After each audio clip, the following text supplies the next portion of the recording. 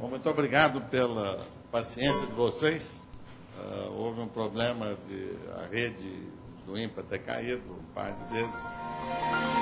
E nós esperamos, porque houve o compromisso de transmitir a palestra do professor Michael Atiyah para 26 outros pontos no Brasil, além da internet. Então, acho que valeu a pena, de todo modo, esperar essa conferência de um dos grandes matemáticos do nosso tempo. A contribuição do professor Atiyah na matemática vai de topologia algébrica, álgebra, e coroa-se certamente com o teorema do índice de Atiyah-Singer, que influenciou fundamentalmente a física teórica, pelo menos parte dela, através de brilhantes alunos que ele teve e de brilhantes matemáticos que seguiram essa rota. Então, é uma honra, uma satisfação apresentar o Sr. Michael Atiyah.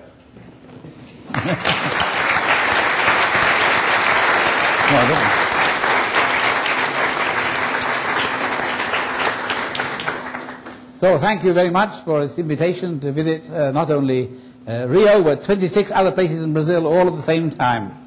And it's a great pleasure to be back in IMPA. The topic I'm going to talk about is solitons.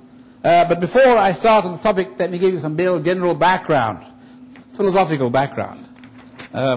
Now, mathematics starts really with linear mathematics, the most elementary kind of mathematics, and it goes back historically to Euclidean geometry, straight lines in the plane, angles. Then we do linear algebra, matrices, eigenvalues, and then you do linear algebra over infinite dimensional spaces, in other words, linear analysis, and including things like Fourier series, spectral theory, with applications to quantum mechanics. This is all linear mathematics. It's fantastically successful. One of the great achievements of mathematics was the development of very sophisticated treatment of linear problems. Then, of course, the world is not linear, so going beyond linear problems, you can first study small-scale perturbations about linear problems. In the geometrical form, this might study situations where space is not flat, but curved with some small curvature. Or if you do it algebraically, you expand in power series and you throw away terms after the first few terms, if they're small, by approximation. So this is the traditional way of going from linear to nearly linear, by small perturbations. But then there are much harder problems, which are nonlinear mathematics in global scale, which you cannot attack by traditional linear methods or approximately linear methods. Again, if you start in finite dimensions, algebraic geometry, studying solutions of polynomial equations, these are finite many degrees of freedom. This is a good example of nonlinear finite dimensional mathematics. Topology, which goes along with that, is an interesting global phenomenon which you can study in finite dimensions. And then you can try to apply this also in nonlinear differential equations, ordinary differential equations, partial differential equations. Here, of course, you're dealing with infinite dimensional spaces, function spaces, so the topology of function spaces comes in. So this is a kind of broad scenario of background to what I want to talk about. Now, solitons can be defined in a very broad way as solitary wave solutions of certain special kind of nonlinear partial differential equations which behave like particles. This is a very crude description, not very precise, but it's good enough. And these equations are special, but they include very many important special cases. The history of this goes back into the early 19th century, but only really began to be developed in an important way in 1965. After that time, there was what you would call explosive development. Large number of activities developed. Now, the theory begins, the first part is what I call the one-dimensional theory, or really 1 plus 1. One dimension meaning space, one dimension meaning time. Studying functions of one variable which evolve in time. There is a beautiful mathematical theory which is related to Lie groups, scattering theory, integrable Hamiltonian systems, all of which is used, and this produces general methods for constructing all the solutions of this class of nonlinear differential equations. These have important applications and origins in the study of water waves in the canal, pulses in optic fibers, many other examples which have important applications in physics and engineering. So solitons are of great interest in the practical world, but also they have a very beautiful mathematical theory. But I want to talk not about this part, which is very well understood, but I want to talk about higher dimensions. Dimensions 3 and 4, that depends whether you include time or not, so 3 or 4. And these examples really come from particle physics. These problems are much more complicated, and there is an elegant theory in some very special cases. And these particular cases, which are special, you can reduce those down to lower dimensions by concentrating on solutions that don't depend on some of the variables. If you have a function of 4 variables which is independent of 2 variables, it becomes a function essentially of 2 variables. In this way, you can reduce a problem from higher dimensions to lower dimensions, and if you take these problems in 4 dimensions and reduce them in different ways, you get many examples of intricate systems which are in 1 dimension. The theory I talked about before can be seen as coming from one theory in higher dimensions. These equations can be solved. There are very special ones, but they can maybe give a guidance to some other problems which you cannot solve in exactly the same way, and I'll talk about that later. And one of the important things to come out, and this was realized by physicists, is the key role of topological ideas in this story as a strong guide to help you understand these difficult problems. Now, that's by the way of general introduction. Let me go back, be more precise about the one-dimensional theory. The first equation that was studied is the so-called KdV equation, the Korteweg-de Vries equation, which governs the motion of water in a canal, where the function u represents the height of the water, x is the distance along the canal, and t is time. And so you study the evolution of water in the canal, and the approximate equation that describes these under suitable conditions for the size of the canal and the size of the wave is this differential equation here, the Korteweg-de Vries equation. These represent partial derivatives, so this is partial derivative with respect to time, u sub x is partial derivative with respect to x, this is 3 derivatives. And the important thing to notice is that there's one term in the middle which is not linear, it's the product of u times the derivative. And the solutions of this equation are the ones that show the soliton behavior. And what happens is that, well, first of all, you must decide to solve this differential equation with boundary conditions, and you assume that this height u goes to a constant height, say 0, at infinity in both directions. X goes to plus or minus infinity. And the soliton solution is actually an explicit function. You can write it down. A single soliton is a function u of x and t that depends only on the difference of x minus ct, where c is a constant, that a single function of one variable. This single function of one variable is given by this simple formula involving the hyperbolic secant squared.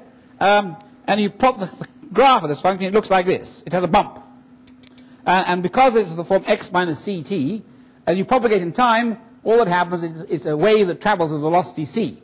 So this is what it looks like at time 0.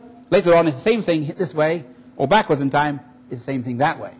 So this is the traveling wave, which actually you can see if you go out on the right day and the water, you're lucky, you'll see a traveling wave moving down the canal. This is a very special solution of this differential equation. But it turns out, and this was discovered much later, that the general solution for any initial condition of bumps and so on, you find eventually that if you wait long enough, then eventually you'll find a certain number of bumps appearing. And this finite number of bumps might in general be n, and you'll get some velocities, c1, c2 up to cn, each bump traveling with its own velocity, each bump looking very much like this function here. We notice this bump function has 2 parameters, c here and c, so this one of them determines the speed, the other determines the height. The bigger one travels faster. And moreover, if you go backwards in time, then you find the same solutions emerging in negative time, but in a different order. I'll draw you a picture. And this was all discovered for the first time on a computer. And it's because of the availability of computers to examine the behavior of complicated equations that some things have been found out. And this subject really could not have been developed before the computer came along to make the calculations possible. So that was why it had to wait until the middle of the 20th century before it developed. Now here is a picture, just to show you a simple-minded picture, for n equal to 2. N equal to 2, I've drawn this is what you imagine the water looks like at a certain time in the past, and then you let it propagate according to the equations. What happens is this one is traveling faster than this one, so at some time they interact. Something complicated happens, but afterwards, after a further long time, the big one reappears in exactly the same looking shape as before, and the small one is left behind, and exactly the same as if this one had just passed through with no interaction. The only difference is that there's what's called a phase shift. That is to say, the relative distance between these two is not exactly what you would think if they'd been freely non-interacting. They shift by a constant. But except for that, they preserve their identity. So that's why these things are thought like particles. They can interact, like bouncing off each other, but eventually they emerge with their own shape back. And this is what kind of fact was discovered experimentally, and is the beginning of the theory. And it's a very remarkable fact. Great surprise to those who studied it. Now, there is a good theoretical explanation for this, which is where the beautiful mathematics comes in, which is very remarkable too. If you consider this function, u of x and t, and for the moment you think of t as a fixed constant, just think of it as a function of x. Then given a function of x, you can regard it as a potential function for the linear differential operator, just in one variable, d by dx squared, plus a constant times u. This is a linear operator in u, now, which is very well studied, of course, in physics, with u as a potential. And now if you let this evolve in time, now let time move, in such a way that u is a solution of the KdV equation, then you get a one-parameter family of linear operators. And the linear operator, in general, has a spectrum. It has eigenvalues, discrete eigenvalues, continuous spectrum. And the remarkable thing is that if u is a solution of the KdV equation, then this operator always evolves such a way that it remains equivalent to itself, and therefore in particular has the same spectrum and the same eigenvalues. That's an interpretation you can easily check by a little bit of algebra. That's true. So you find that with this, if u is satisfied the KdV equation, you find these numbers coming out which are the eigenvalues of this operator. And these eigenvalues are essentially the constants, the velocities associated with the soliton. So the solitons which emerge, they're hidden, and you can find them by, if you like, solving the eigenvalue problem of this operator. It's a beautiful connection between linear theory and nonlinear theory. And I told you, linear theory is very well understood. We have an elaborate theory, particularly we have the spectral theorem. And now we find a way to connect this linear theory, surprisingly, with the nonlinear equation. So you now have to plug in all the standard linear theory, and therefore you can get very good results about the nonlinear theory. So this in particular enables you to solve the equations explicitly. So you have an extensive theory of linear operators. In particular, you use what's called scattering theory. This leads to general methods for solving these equations. And this is sometimes called a nonlinear Fourier transform. The Fourier transform traditionally applies to linear equations. But here you have a way of going from a nonlinear equation to something which is essentially linearized, and therefore you can, and then come back again. So it's called nonlinear Fourier transform. And it's a remarkable theory which leads to explicit general solutions, and it's a fantastic bit of mathematics. Now, these equations have the eigenvalues, which in principle are infinite number, and they give rise to what are called conserved quantities. They are things which are constants, which are unchanged as it evolves in time. Now, in physics, one knows that constants which are unchanged for associated with a system are what are called conserved quantities. For example, things like energy, momentum, in traditional physics. And when you have an infinite number of conserved quantities, that's very remarkable. And in the theory of Hamiltonian systems, which applies, that means that the theory is integral. So these are what are called examples of integral Hamiltonian systems. Very, very special class. Very remarkable class. And when you have conservation laws, they usually, to a physicist, indicate there's some symmetry. So conservation of momentum corresponds to the fact that your laws of physics are invariant under translation in space, and the conservation of angular momentum corresponds to the fact that laws of physics are invariant under rotation in space. So when you have a large number of conserved quantities, you begin to suspect there are a lot of symmetries of the problem. The symmetries are not present, obviously, in the form of the equations. They're what are called hidden symmetries. Somehow they're inside. And it turns out there is a hidden symmetry in these problems, which actually corresponds to a certain group, just the 2 by 2 matrix group, determinant 1. So there's a very definite connection between the theory of groups and the theory of these equations. Now you can, once you've understood that, you can generate more equations which can be associated with other groups, and you can make more and more lists. The theory can be generalized in all sorts of directions. I mentioned just here 2 more equations that are solved by the same methods, not by taking other groups, but by taking the same group and doing something slightly different to the algebra. One is the Sine-Gordon equation, which is concerned with propagation of light signals in optic fibers. And, sorry, that's the nonlinear Schrödinger equation, and this is called the Sine-Gordon equation. So these are just 2 other ones which form part of this theory of equations that have soliton solutions. Now that's a very quick summary of the work that's been going on for 50 years, but it's a very beautiful theory which has important practical applications and a very elegant mathematical story. But I really want to talk now about the things in 3 dimensions. And in 3 dimensions, the problem begins, from a physics point of view, with what are called Dirac magnetic monopoles. In ordinary electromagnetism, you know, we can have an idea of an electric source, electrically charged particle. And electricity and magnetism appear in Maxwell's equations on essentially equal footing. So theoretically, you can imagine an isolated point source of magnetism, which would then be a magnetic monopole. In the physical world, we don't find these, we find dipoles, but theoretically, magnetic monopole might exist. So Dirac investigated the theoretical consequences of what would happen if you studied the physics in the region of a magnetic monopole. Now, the magnetic monopole, from the point of view of mathematics, is a solution of Maxwell's equations, which are linear equations, and it's a static solution. We're not considering dynamics here, but it is a singular solution. The origin is a singularity. The source of magnet is a point singularity.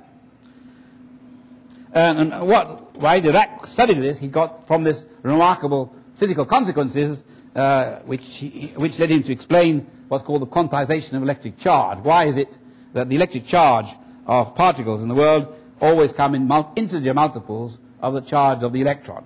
And he gave an answer to that based on examining the geometry of magnetic monopoles. It's essentially a topological argument, which is nowadays incorporated in much more sophisticated theories. A very profound piece of work by Dirac. Now, in modern theory of physics, people study not only the electromagnetic field, but also the other forces in nature that occur in the structure of matter. And these equations now correspondingly are not linear, but they're not nonlinear. And in this theory, or parts of the theory, it was observed by Tufte and Polyakov, two physicists, in 1970, that there are things that look very much like the Dirac monopole. They're called non-abelian magnetic monopoles because they depend on using a non-abelian group of matrices. And there are more fields involved in the electromagnetic field, but for these purposes, the other fields are small and can be ignored. If you have one of these non-abelian monopoles, what happens is that very far away, you think all you're seeing is the field produced by a Dirac monopole. You get just spherically symmetric magnetic field. But when you come into the region near the source, instead of finding a singular point, you find something smooth, something without singularity. You find some kind of field that gets rather large, but in a complicated way, but everywhere nicely behaved. That is a soliton. It's a sort of, the soliton is the solution of the corresponding equations here, which describe something that is behaves at large distance like a Dirac monopole, but at short distances doesn't have the property of being singular. Now, singularities are bad mathematically, so this was when people discovered this, they were very enthusiastic about applying soliton ideas to in particle physics. This was the discovery at that time.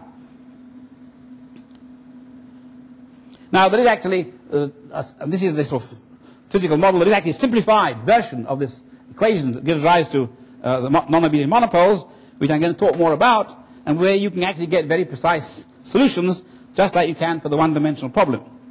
And in this model, the situation is the following. The fields that you study, the potential that you study, is like the electromagnetic potential, but has more components.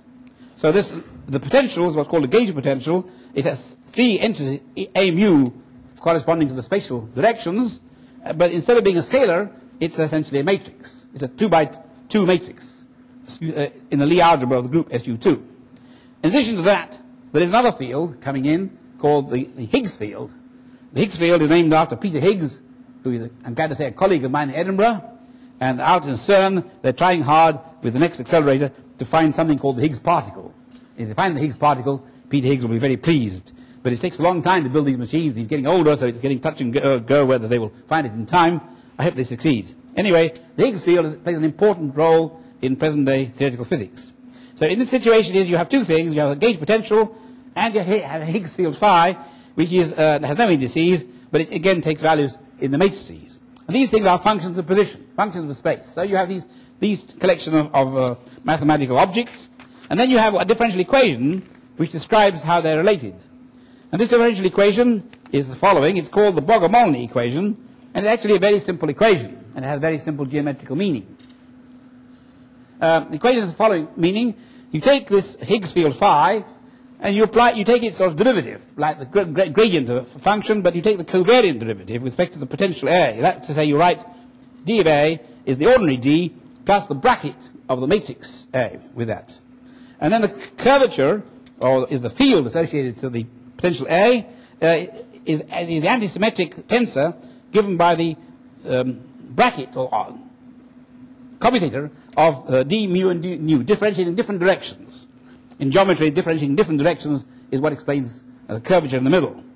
And the star here is the duality operator that in 3 dimensions associates something with one index, it gives you something with 2 indices, skew symmetrically corresponding to the orthogonal direction. So this equation here is a very simple equation. It says that this thing here, which has 1 index, is the dual of that one which has 2 indices. And it's an intrinsic equation. You don't need to have indices. It has a geometrical meaning. And it's a very nice equation. And that's the equation you want to solve for these monopoles. Again, you have to put in boundary conditions. And the boundary conditions you require are that this field phi has its length, its natural length in the Lie algebra should go to a constant, say 1, as you go to infinity. That the field f, which I didn't put down, should go to 0, it should decay. And this function phi, when you go to infinity, it has its norm is 1. It takes values in 3-dimensional space. So eventually, its value lies on the unit sphere in the 3-dimensional space, which is dimension 2. And is defined for every direction as you go along the radial direction in 3-dimensional space on the large sphere in 3-dimensional space. So it associates to a point in this 2-dimensional sphere, a point in that 2-dimensional sphere, and that has then a topological degree, the number of times the first sphere covers the second sphere. If you take circles, you think of how many times a circle winds around another circle. This is the 2-dimensional analog. This is an example of a topological invariant. And this is a certain integer k, which can be positive, negative, or 0. And in the physical interpretation, this is identified with the magnetic charge of the soliton. So the basic case is k equals 1. That would be magnetic monopole charge 1, unit charge. If you had minus 1, it would be the opposite negative charge. And if k is greater than 1, you're thinking something which is like several single monopoles brought close together, interacting in some way. So this will be a single soliton, this will be kind of multiple soliton. And all of these are then determined by the topology, which requires that this number k is an integer. These equations can actually be solved fairly explicitly. You get a lot of information about them, and you find that the solutions are not unique. If k is bigger than 1, they have a number of parameters, degrees of freedom. The degrees of freedom form a space called the moduli space. It's not just a linear space, it's complicated topology, but it has dimension 4k. And you understand that, say that each single monopole has 3 degrees of freedom for the position where it's located in, say, dimensional space. And has 1 extra degree of freedom to do with what's called a phase, a certain angular variable. And therefore, each monopole comes with 4 degrees of freedom. If you have k of them, you get 4 degrees. So that 4k degrees. So this is approximately how you understand these degrees of freedom. Now, so that's a very quick summary of what you know about these equations. So they are solitons arising in the theory of some monopoles of this form, and they are fully 3-dimensional, and they have an important relation with topology, and you can solve them very beautifully by some very beautiful mathematics, which I'll come back to later. That's a 3-dimensional example. Let me now mention a 4-dimensional example. In 4 dimensions, then these are the solutions, the equation we're talking about now, are what physicists call instantons. Instantons because so to speak, 4 dimensions is like space-time, and a point in 4-dimensional space-time is what you call an instant. So, instanton. And the equations that govern them are called the Yang-Mills equations, after the physicists who brought them in. And the equations look very similar to what we had before. Again, you have a gauge of potential A for SU2, but now defined in 4 dimensions instead of 3. And now you can form the curvature of this field, which has 2 indices. But now in 4 dimensions, 2 is dual to 2. You have 2 directions here and 2 orthogonal directions. And therefore, this dualizing operator can transform F into something similar. In particular, you can require that it should transform it into itself. Then that's called the self-dual Yang-Mills equation. That's a very simple, it's a first-order system of equations, differential operators. And these self-dual solutions are what are called instantons. Again, you have to put in boundary conditions that the curvature should decay at infinity or in all directions. And again, there is a topological invariant K, which is not quite so simple to describe at this time, but believe you did. And then the solution of these things are again localized in space approximately. They fall away, and they have parameters which correspond to imagining K equals 1 is the basic one, and for K bigger than 1 you have a number which come together. They can be very far apart where they look like far separated bumps, but as they come together they interact some way, and you get a 4-dimensional picture generalizing the picture I gave you before for water in a canal. So they have the same general features of localization plus interaction. And the number of parameters here is 8 because a single instanton has a position, and this time it has 3 angular variables for phase. So this whole theory can be developed mathematically. There's a very beautiful way of solving them. And all I'm going to say is the following. There's an explicit construction of this solution of these equations using what's called the Penrose-Twister theory. Roger Penrose is another colleague of mine in Oxford. Now, sorry, I'm now in Edinburgh, but when I was in Oxford he was my colleague then. And this is a very beautiful way of transforming these equations into using complex analysis into complex algebraic geometry. And then you use methods of complex algebraic geometry, and you can solve these equations in a miraculous way. And this is, in some sense, again, some kind of nonlinear Fourier transform that transforms the nonlinear equations in something involving essentially linear information in complex variable theory in a different space. The twistor space is not the space you start with, it's like another space. Anyway, this is a very beautiful bit of mathematics, which I won't say more about just yet, and it leads to explicit solutions for these instanton equations. Now,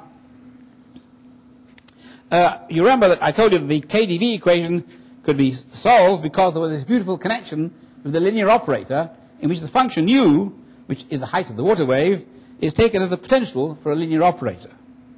Now, this theory here, much more complicated equation I'm talking about, also turns out to have a linear operator associated to it, which plays a similar role. But unlike the previous case of the KdV equation, this other operator does not have to be invented produced out of a hat. It's not something extraneous. It's part of the physics. In fact, it's what's called the Dirac operator, introduced by Dirac. So in physics there is a thing called the Dirac operator associated with these systems, and the Dirac operator is the linear operator, whose study leads you to understand the nonlinear equations which we've been talking about. So again, the relation between a linear equation and nonlinear equation, but now involving higher dimensions, involving 4 dimensions instead of just 2. So this is somehow the same story, but in a much more beautiful way. Now, a little digression here. These instantons I'm talking about are in 4-dimensional space. But you can, mathematically, forgetting about the physics, talk about instantons on curved manifolds. All you need to define the equations is a Riemannian metric. Then you can define locally the notion of orthogonality, which it comes into the star operator. And then the equation makes sense geometrically on any 4-dimensional manifold. And these, of course, you can't solve them explicitly now because the 4-dimensional manifold may be very unknown. But you can study the general theory. And again, there are solutions which are localized. The local story is very similar. But the global story is complicated. And that will reflect, in particular, the global geometry of the 4-dimensional manifold. And these were used by Donaldson, Simon Donaldson, who was one of my students at the time, in a spectacular way to derive entirely new results about 4-dimensional geometry, which are totally unexpected. And these results in 4-dimensional geometry are probably one of the most spectacular achievements in mathematics of the last part of the 20th century. They were totally unexpected, opened up in a big new field, and they came from physics in this way, but applied by him in a really remarkable geometrical way. This was a very big achievement, but I put it in brackets because I'm not going to talk more about it. Now, let me go back to the four-dimensional space. We have four-dimensional space. We have these equations in four-dimensional space, these self-dual Yang-Mills equations, which gives rise to these instantons. We can, if we want, ignore one of the coordinates. Look at functions, everything which are invariant under translation in, let's say, the fourth variable. Then automatically we will get an equation in 3 dimensions. Example of this dimensional reduction process I mentioned before. And if you do that, then the Penrose-Twistor theory, which works well here, will give rise to a similar theory in the lower dimensions. Now, the self-dual Yang-Mills equations, when you reduce them, become exactly these Broglie-Molyneux equations that I mentioned earlier. In other words, the two higher dimensional examples I've talked about, one is concerned with magnetic monopoles, the other is concerned with instantons, essentially the same equation, or this one is got by reducing this one dimension. And the same methods which you can apply on one side, apply on the other. So both of them are really examples of the same equation being studied by the same methods, but in slightly different conditions. Now, if you go from 4 to 3, that's one reduction, but you can go from 4 to 2. 4 to 2 dimensions, you ignore now 2 variables. And again, now we will have a different interpretation of our variables. We may want to have our variables thought of one space and one time. If you do that, then you should change the signature of the 4-dimensional space from positive definite signature to Lorentzian signature, or even two signatures. But this can all be done in a formal level. So you can get from the 4-dimensional equation, by 2-dimensional reduction, lots of equations involving space and time. And I mentioned before at the beginning, this way you can get essentially all the known solid equations of this type, the KdV equation, Sine-Gordon equation, nonlinear Schrödinger equation, and so on. All of them can be obtained by systematically reducing this one equation, but in different ways. Now, this equation is said to be one master equation. Once you specify the Lie group, in this particular case, these all come from the just 2x2 matrix group, then this equation is determined. Nothing else, no other ingredients. But to make the dimensional reduction, you have some choice. First of all, you have to decide which variables to drop out. And so you reduce from 4 to 2, but there are different variables. If in the 4-dimensional space, you can drop out. For example, if you, in Lorentz space, you have the difference between light rays and spatial directions, and they give rise to different sorts of equations. So the choice of direction is important. Secondly, these equations are geometrical. They don't depend on any coordinate system. Or, if you like, from a physicist's point of view, there's a gauge freedom, which is how you choose the potential to represent the function. And when you want to write a differential equation down, you more or less have to choose coordinates. You've got to choose a particular gauge, as they say. And the choice of one gauge will give rise to one equation, or the choice of another equation will give rise to another equation. See, differential equations are things that you write down in algebraic form. But if you make a change of variable, you'll get a different looking equation. And it's not easy to see in advance which equation is equivalent to which one under change of coordinates. So the choice of coordinates comes in here, because this one works for all coordinates, and then you get different answers depending on which coordinates you use. So this is the way in which the 4-dimensional theory leads to 2-dimensional theory. And as I mentioned before, the Dirac operator is the linear operator here. That gives rise to these linear operators that you use to solve the 2-dimensional problem. And the Twistor theory, which I mentioned, comes down here to what's called the inverse scattering method. The technique is used in the theory of these nonlinear equations, which is classical linear operator theory, and is called the scattering theory and the inverse scattering theory. This whole subject here, by the way, is due a lot of it to Richard Ward, one of Penrose's students, and there's a book by Mason and Woodhouse which explains the whole process of going from 4 dimensions down to 2, how you make this link. And I recommend this to anybody who's interested as a way to understand this whole connection. Now,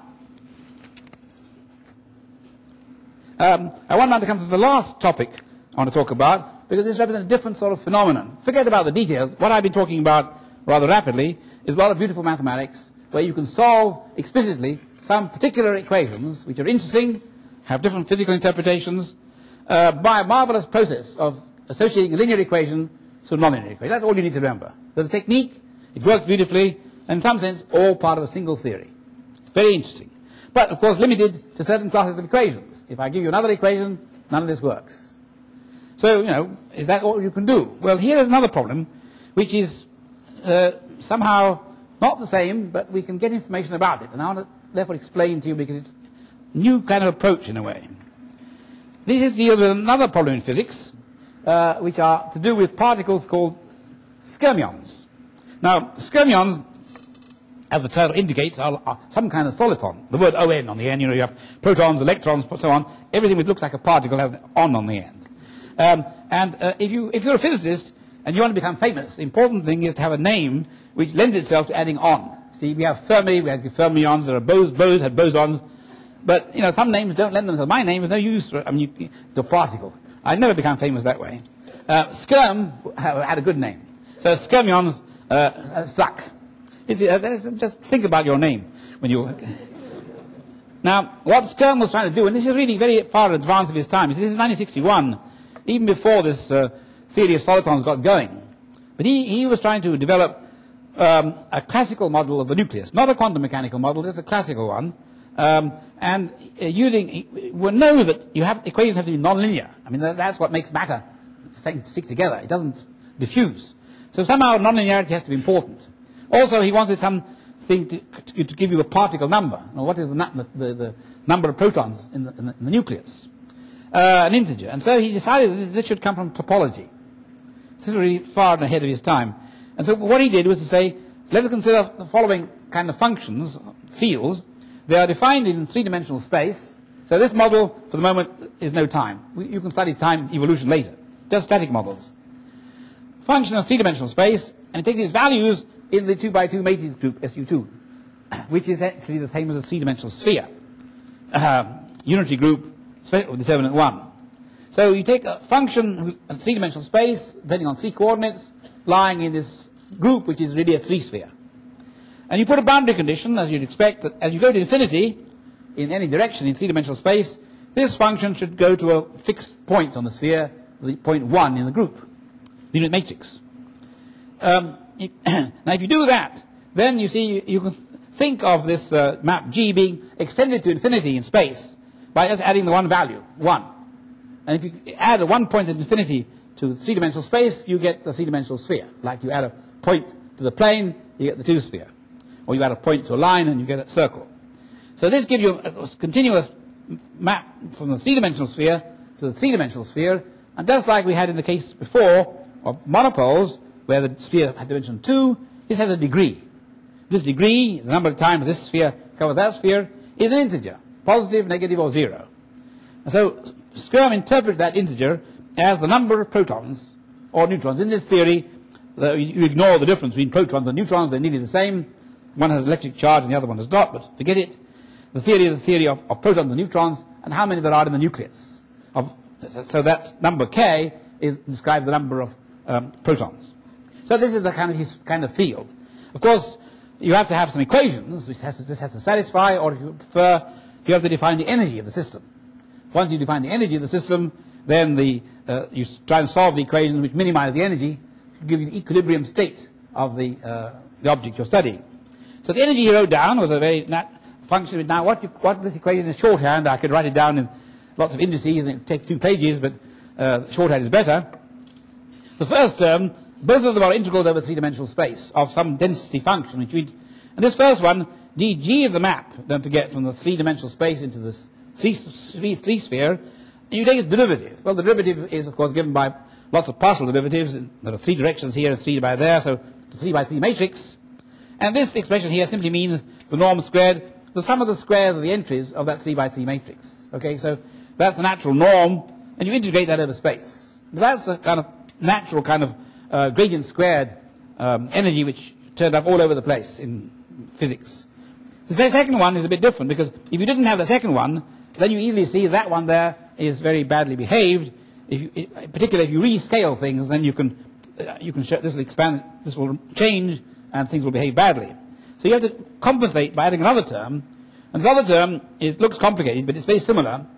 What you do, you take this 3 by 3 matrix and you replace it by what's called the 2 by 2 minus of that 3 by 3 matrix. So you have another 3 by 3 matrix. Now you take the squares of the entries there. Now that operation is really dual to the first one, and this bit here concerns length really. The derivative tells you how things expand linearly. This one controls area, and in 3 dimensions, area and length are dual. So these have sort of dual aspects, and in fact, if you rescale under just changing the scale length in R3, one of them gets bigger and the other gets smaller. And because one gets bigger and the other gets smaller, they can balance out and produce a stable solution. Otherwise, the solution will either go off to infinity or it will collapse to a point. So these two parts are essential, that you have the two together. And then given this energy function, you try to solve the equations with given number k, you try to minimize this function. And the standard way in the calculus of variations leads you to the differential equation, so-called Euler-Lagrange equation, which you write down. I'm not going to write it down.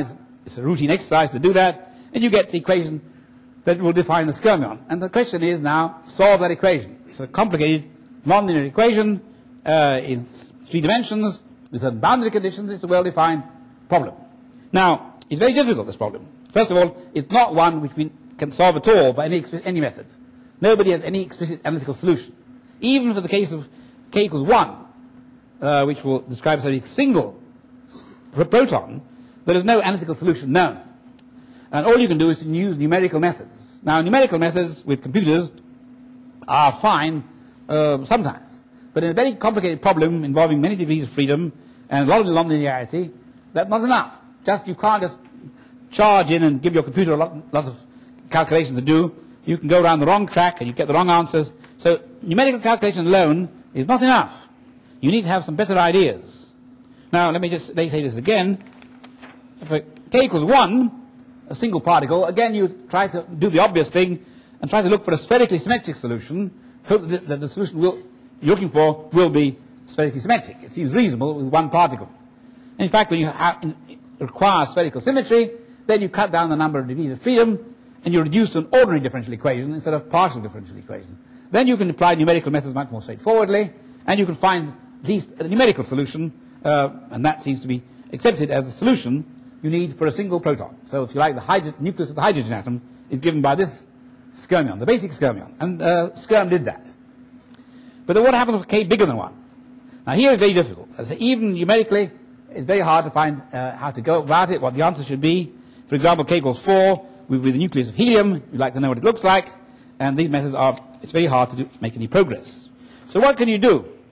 Well, here is where you start to have use a combination of, mathematics is not all about proving theorems and doing things by rigorous step-by-step argument. Sometimes you need flashes of inspiration. You need guesswork. You need intuition. You need sort of real insight from somewhere else.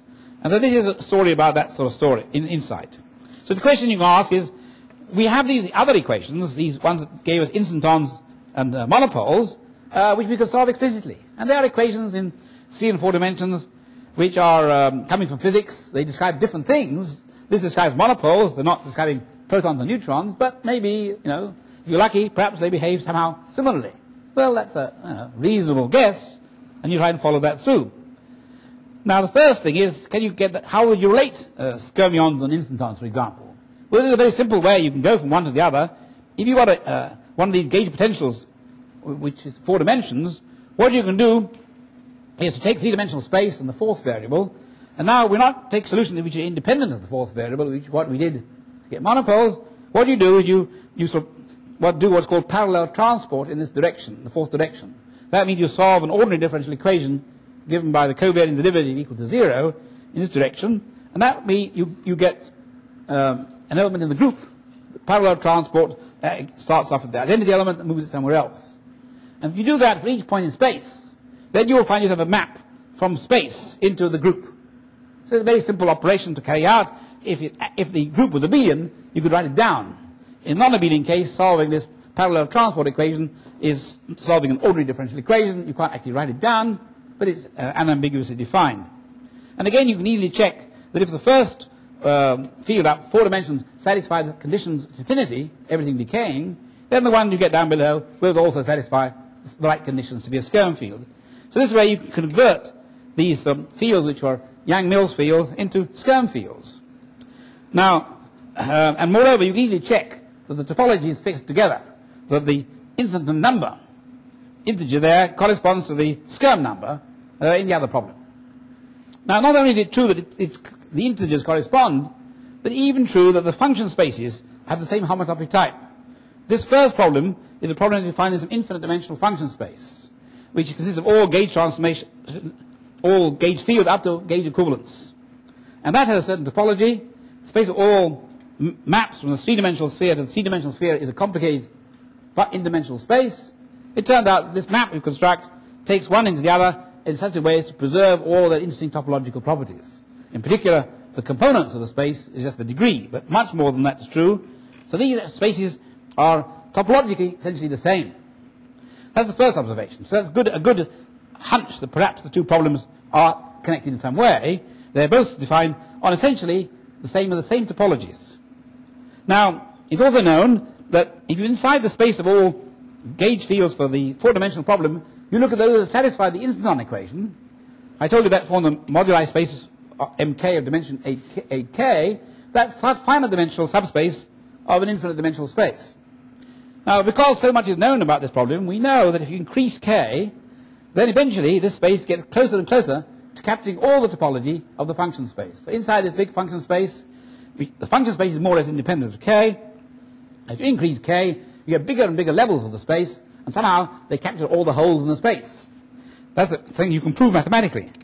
So we know that if we therefore do the following, well, let's put it this way around in words, this space mk is a good finite dimensional approximation to the whole function space. It's finite dimensional, but if k is large, it's 8k dimensional, and it topologically captures a large amount of the space. So that's what you might call a good truncation of the space. Let me go back a moment. If you were dealing with problems in analysis, you have an infinite dimensional space which is non-linear, then one first thing you can do is try to cut that infinite dimensions down to finite dimensions. Then you can use standard methods of numerical calculation. You can take a discrete approximation, put it on a computer, but how do you approximate infinite dimensional degrees of freedom? That's very hard. So the first thing you do is you try to find a finite dimensional approximation. In linear problems, people do that standard way. You take a Fourier series and cut it off after finding many terms. But in nonlinear things, how do you know what a cutoff is? How do you know what to throw away? And the point is the topology of the space may hide a lot of important information, so you want to reflect that topology in your cutoff. That's sort of the intuitive idea. But this space does reflect the topology, so okay, that's a good hunch. So we try that. So then you try this finite dimensional space, and now you move it over by this operation, moving from the Yang-Mills fields into the Skirm fields, and you find yourself a finite dimensional approximation to the space of all Skirm fields, which we know have the same topology, so it ought to be a good truncation. So building one hope on another one, we see, we guess, we make conjectures, speculate. We just try and say, perhaps this is a good finite dimensional approximation to try and solve the equations. Now we can use numerical methods. We have this finite dimensional approximation. We apply numerical methods in finite dimensions, which is much simpler, of course, than infinite dimensions. You've got away with infinities. And what happens? Well, remarkably, we get good results. I mean, this is, showing that all this intuition, this guesswork, somehow worked. I mean, I can make all these marvelous conjectures and say, well, the topology should be a guide. We should do this, we should do that. But if I don't get any calculations in agreement with the results, I was wrong. But the numerical calculations confirm that you get good answers. The answers seem to be the best possible insofar as you can check them. So this really is a rather a remarkable process by which we've approximated an equation which we compared an equation which we can solve to one which we couldn't solve. And that comparison is done because the underlying topologies look the same. We've guessed that was a good comparison, even though the equations are very different, even though the physics meaning is very different. And we found out of that a guide which seems to lead us to find the right kind of solution. Now, as we say in Britain, the proof of the pudding is in the eating. I don't know what you say here in Brazil, but I'm sure you eat similar things. If it tastes good, it works. So this works at the numerical level. You got there by a succession of physical intuition, physical intuition because you're talking about particles, they should be the same way, mathematical intuition because we think the topology should be a guide, and so on and so forth. All of these are bits of guesswork. If they work, you say it's inspired guesswork. If it doesn't work, you throw it away and try again. So this time it turns out that the guesswork works. So let me try and conclude, and I'll give you a few pictures just at the end to illustrate this. So soliton theory has many important physical applications. It has some beautiful mathematics involving D groups, algebraic geometry, and topology. And it provides a crucial insight into a special class of nonlinear differential equations. This covers both 4 dimensions, 3 dimensions, 2 dimensions. And so in some sense, if we go back to my beginning, linear mathematics is very much under control. Things which are close to linear are also under good control by approximation. But things that are nonlinear are an unexplored ocean. So I think of these solitons as like islands in a large ocean of unexplored nonlinear problems. We don't know what is out there. We have very little clue. The main shore we start from is the linear theory. We can explore out by boats near there. But if you find an island, way out in the middle of the Atlantic, you move your base there, and you can explore around that island, and you know a lot more about the ocean. So that's the way you should think of the soliton theory. It applies to special classes of equations, but the equations are not as unusual, not as rare as you think, and you can approximate those other ones that you can understand or get insights into them. So it's an insight into the nonlinear world which we exploit as best we can. That's sort of how I'm trying to summarize the process. And in a way, because it involves both differential equations, geometry, topology, and analysis, lots of different physical models, various kinds, it's an ideal common ground for mathematicians and physicists to work together. And I collaborate on these things mainly with physicists of various kinds, and the other mathematicians who collaborate with other physicists. It's a very fruitful area for interaction, and you can take your pick what you want to work on. You can work on the one-dimensional theory in great detail. You can work on the approximations to get more physical results. You can work on the high-dimensional models to get results like particle physics.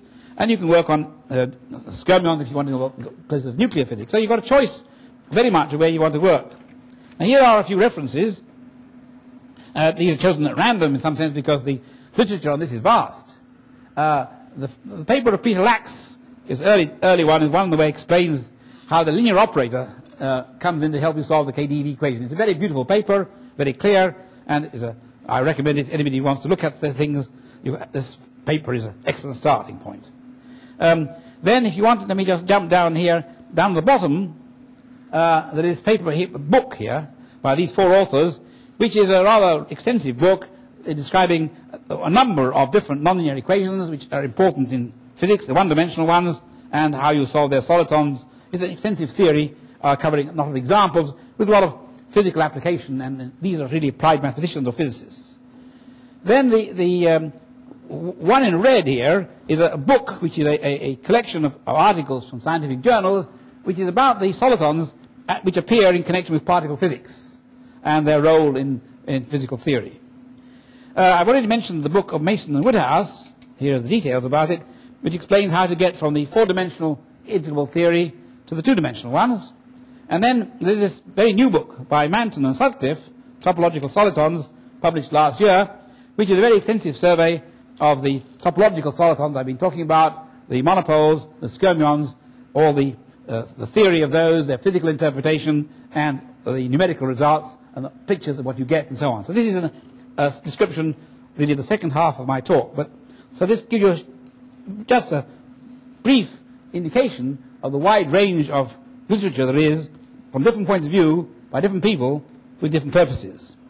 So let me finish just by giving you some pictures, because equations are one thing, but nothing like looking at a picture. And here is a picture, which I'll explain in a moment.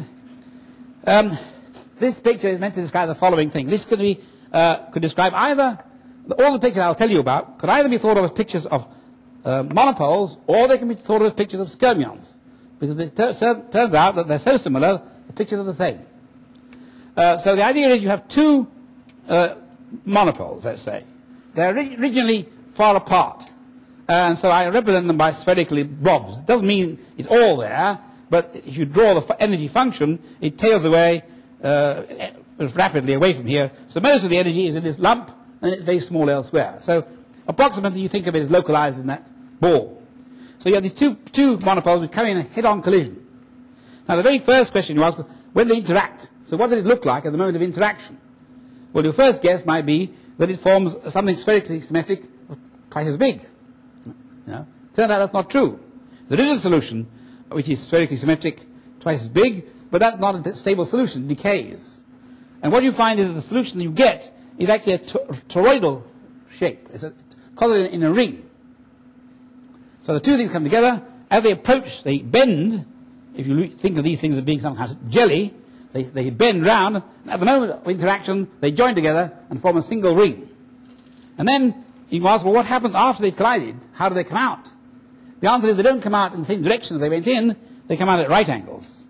And what happens is this ring, now having been formed one way, breaks off in the other way. So the fact that we understand what happens at the moment of collision gives us a good guide as to what happens under the collision process. So it's the opposite way around. Before I said you have solitons interacting, they make a mess in the middle, forget it, and then you see what happens afterwards. Well, here it's the other way around. They don't make a mess in the middle, they make a rather beautiful picture in the middle.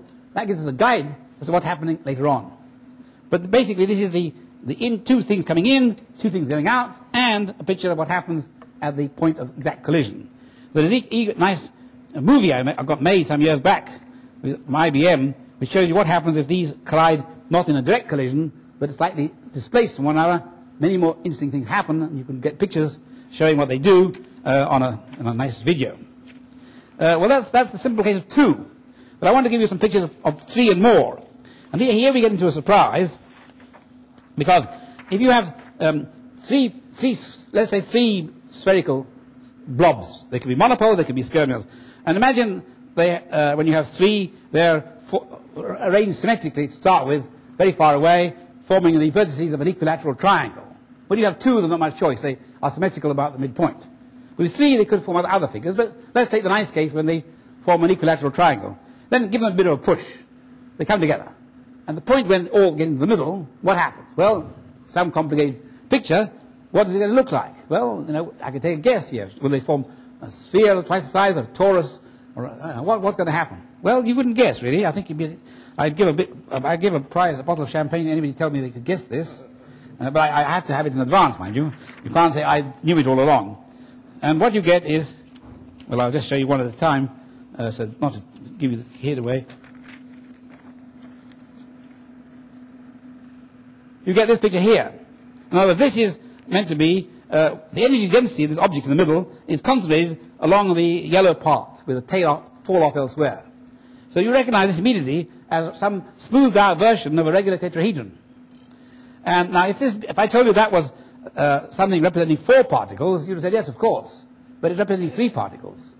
So the 3 particles, when they collide, look somehow like 4. They've got extra symmetry that you wouldn't expect. It's rather remarkable. And you can follow through the collision process and find what happens as the tetrahedron forms one way and breaks apart another way. So identifying these solutions is very interesting, and this is, they have some nice symmetry properties, and again, this is true both for the monopoles and for the skyrmions. So this is the one, the nucleus with 3 protons, if you like, from this point of view. What about other numbers? Well, here is another picture. This is what you get if you have 4 particles coming together. And when 4 particles come together, lo and behold, you get a thing looking like a cube. It's concentrated around the edges with holes in the middle.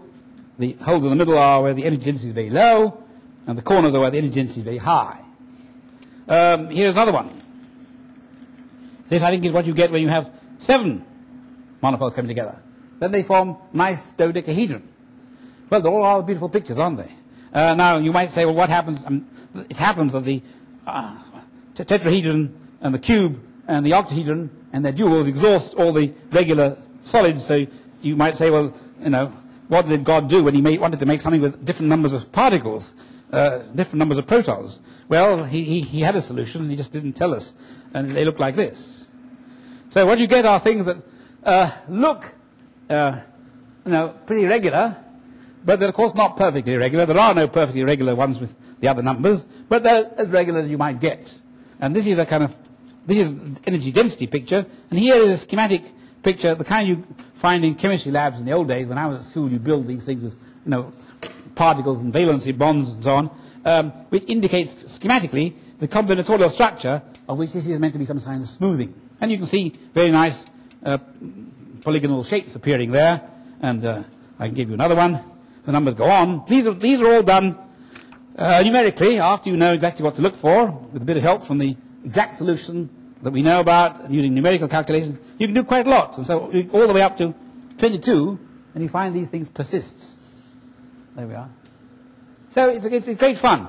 I mean, I don't do the calculations. I have friends who do these calculations, but they're very skillful. But it's this combination of mathematics, physics, some computing skills, and you know the way they all fit together that I find so attractive about this subject. Well, I'm sorry I've gone on a bit long, but I didn't start on time. You know, I had this delay, and I hope I've given you some indication of the excitement of this field, where you have lots of an area between mathematics and physics, between different parts of mathematics, and also involving computers, which is still going on. It's had a long history, going back 30, 40 years, but things are still happening at the moment, and there's plenty more work for the younger people here to take part in. Thank you.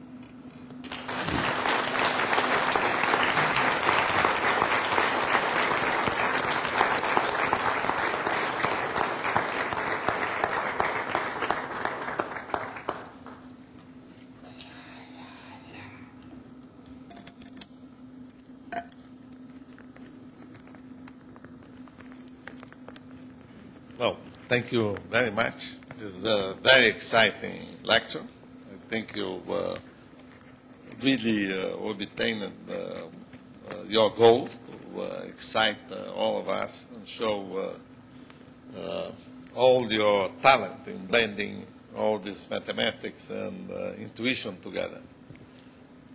Please, any comments or questions? I have a small question about the case of skyrmions. Yeah. When you showed us there was this particular solution, Yes. which was obtained by symmetry, by spherical symmetry, and based on the intuition I have on one-dimensional solitons, KdV, and so on and so forth, I was wondering if there is a way of using such solutions, symmetric ones, to generate higher-order solutions, more complicated ones, like the ones you get like Darboux-Backlund transformations from the original ones in the KdV case, and perhaps that's a way of trying to go into the n-dimensional solutions of the skyrmion equations without having to use approximate solutions. Well, so the question is in the one-dimensional theory, which is referred to, the method of solving these equations, which corresponds to this nonlinear Fourier transform I mentioned, because it linearizes them, there's a way in which you can somehow add solutions and get new solutions. You can't add them naively because the equation is not linear. But there's a clever way in which you can add them, which have a long history. And so this technique is used by many people to generate solutions, more solutions out of old ones. The question was asking whether similar things might work with these three-dimensional equations. Now, the skyrmion equation has no good properties at all, so unlike the monopole equations, has good properties, and there the same techniques work for explicitly solving it, and the methods of generating more solutions out of the old ones will have a counterpart in those equations, but because it's higher dimensional, it's not so straightforward, and the skyrmion equations don't have any good properties at all. So, I mean, I'm not saying it wouldn't be possible. Maybe it's worth thinking about, because the equations seem to have so similar, and you might be able to use that similarity to make more guesses. But of course, you see, the solutions we get for the skyrmion tend to look very symmetrical, all of them. And of course, you might say that any symmetrical thing made out of 6 bits is made out of 2 smaller symmetrical bits, or smaller bits cleverly put together. And in some sense, that might be true. But whether you could have guessed the particular form of the symmetry in advance, I doubt. I think it's possible, but I think it's more that these way of adding solutions is part of the general theory. That theory transposes to higher dimensions, but because of higher dimensions, it's slightly more complicated. But it is an interesting question. Maybe there are cleverer ways of doing it. You know, we made one guess which worked nicely. Maybe you have a better guess. We're better. More questions or comments? First, a comment, which is, it's very nice to hear you speaking and promoting numerical methods as a way of getting inspiration and doing better and beautiful mathematics. Yeah. that's fantastic. Maybe I owe you a bottle of champagne for that. Thank you. I'll hold it. So, and the other thing is regarding numerical methods, and you're mentioning about putting a lot of information, from what I understood, into numerics. How sophisticated and is the method enabled to capture all this? Say, I'm thinking along the lines one uses these days. There's a lot of talking about, say, geometrical integrators, symplectic methods for Hamiltonian systems, and so on. Well, I mean, the numerical techniques are done by, not by me, by sort of younger people. They apply a variety of numerical methods. They apply simulated annealing as a technique too, because these are problems where there's a large number of local minima, and you have to get the absolute minimum. And so you have to give yourself some thermal noise to jump around. And so they do that a lot. And what they do is they start with different initial conditions, do them many times, confirm that when they got the absolute minimum, it always gets the same answer. So they use that. But it was before this connection between skermions and monopoles was discovered. Even for the case of charge 2, people got the wrong answer. They were looking for spherically symmetric things. They had no idea they should be looking for a torus. So unless you know roughly what it is you're looking for, you go down the wrong path. You apply numerical calculations in the standard way, and you don't get anything sensible. Now, maybe there are more sophisticated methods that you refer to. Maybe applying those would be, but all I can say is they weren't done. For people who worked in these things, there were a lot of physicists who worked with big computers, and they got wrong answers. Because the methods that they used certainly didn't give them any correct insight. So what we got here was a new insight which led in certain directions, which told you how you should start your approximations and give more information. I didn't give all the details here. You get rather precise informations. These symmetrical solutions are one, but even without symmetry, you can get rather precise ansatz for constructing solutions which depend on ordinary differential equations. So you do a variety of methods, and different ansatzes, different insights, and then numerics. You can compare those with brute force numerics for small values afterwards as a test. And so the people who do this are testing it out, because you do numerical calculations, you're never sure you're right. How do you know that the answer is correct? You can't prove it. You try and try again. If you can't improve on it, you think it's correct. At the end of the day, it's a matter of art and skill, how good you are as a numerical calculator, as to whether your insight, you think you got it right. These chaps, I think, are pretty good, certainly by various methods. I believe the answers are correct. But there's no proof for these things. Thank you.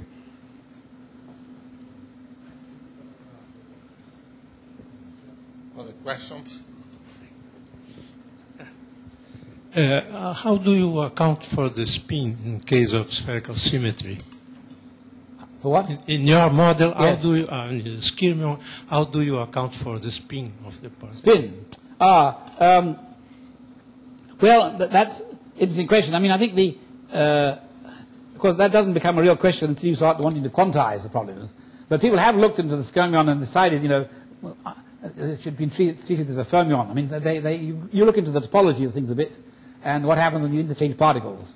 And then with topological arguments, you decide whether it's integral spin or half integral spin. So this has been looked at geometrically and as a way of justifying what you should do quantum mechanically. Because what happens after you've found the classical solutions is you should try to quantize. And some efforts have been made in that direction. And so the question of looking at the spin has been looked at. And you know what you should be getting from the comparison with the real physics. The question is, can you justify it from the point of view of the equations? Thank you. I'd like to make one remark about the numerical calculations. The KDV solitons were discovered numerically in 1964 by Martin and Gardner. Yes. I saw the long sheets of calculation. Yes. I didn't believe it was true at the time. Yeah, well, I think I mentioned that. I mean, what actually happened, if I understand correctly, was the people working on these equations, they were just, early on, they were just trying to see how complicated interaction could be. So they put the initial conditions in, they put the machine going, they went away to lunch, and they forgot about it. When they came back, they expected to find a big mess, and lo and behold, they found these beautiful, same things coming out the other end. They couldn't, it was just, if they hadn't gone away for lunch, So the advantage, it's a bit like the discovery of X-rays.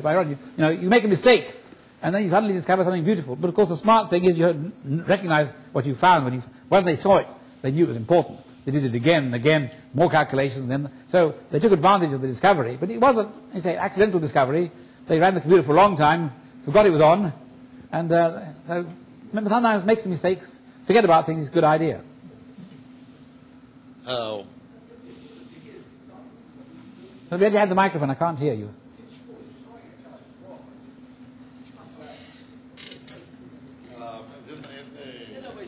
Não fala português? Eu vou entender.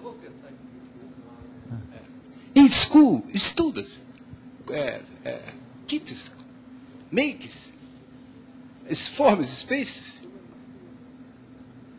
Okay.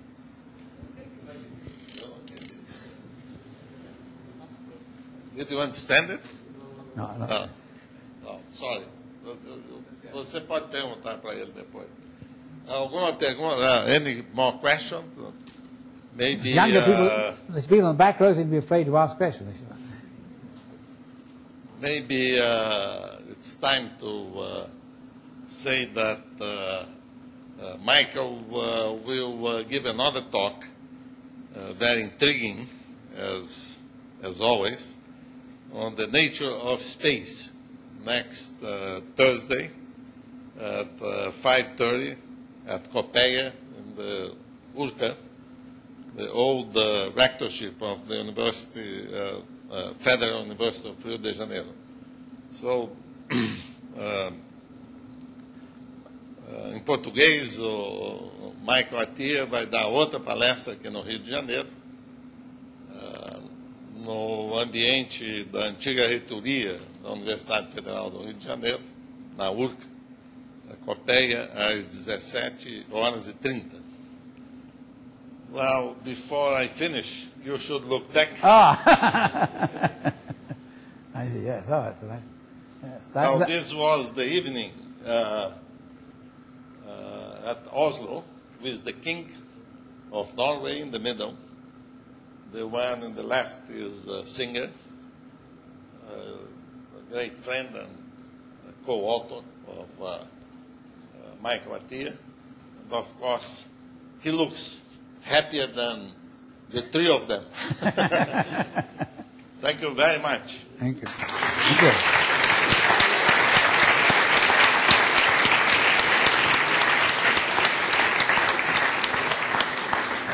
And this picture shows I can dress properly when I want to. Yeah. I want to say that tomorrow we'll going to know the new winner or winners of the Abel Prize. So you are the king until tomorrow.